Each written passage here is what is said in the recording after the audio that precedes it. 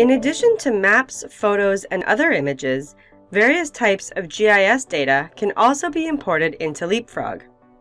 In this video, we will discuss importing shapefiles, but it's also possible to import Esri personal geodatabase files or MapInfo batch files. To import GIS data, right-click the GIS Data, Maps, and Photos folder. There is a batch import option at the bottom from an Esri geodatabase or a MapInfo XML file. However, if you're not batch importing, you'll select Import Vector Data. We can import shapefiles or MapInfo tab files. I can multi-select these files for import.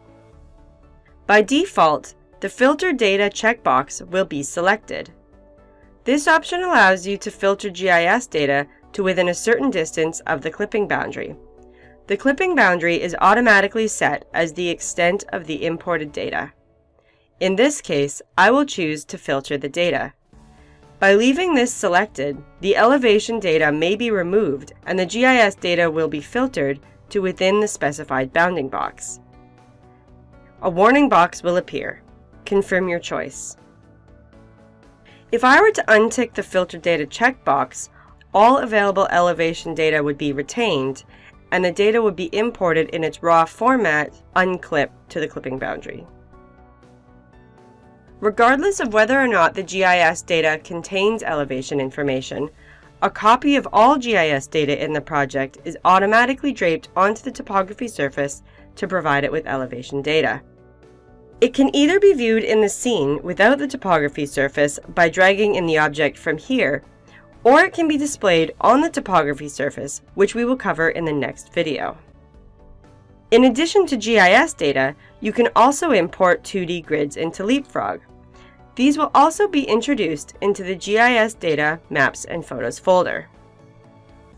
A number of different 2D grid formats are available for import. For this project, I will use image files. I will import a 2D grid representing the aspect of the topography surface which has previously been imported. The file is already georeferenced, so I can directly click Import.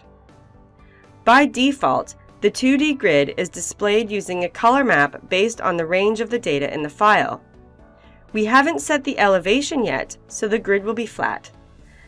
To give the grid an elevation, right-click on it in the project tree and click Set Elevation. As we already have a topography surface in the project, we can select the From Surface checkbox and select the topography surface. Click OK and the 2D grid will be displayed based on the topography elevation.